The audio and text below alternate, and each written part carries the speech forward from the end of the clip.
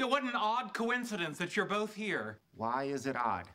Because as it just so happens, I'm also spending the day with a beloved children's television science personality. Isn't that right, new friend and colleague, Bill Nye, the science guy?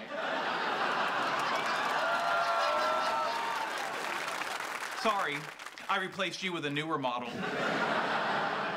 Wow, Arthur Jeffries, it's an honor to meet you. My show never would have happened without yours. That's what I told my lawyers.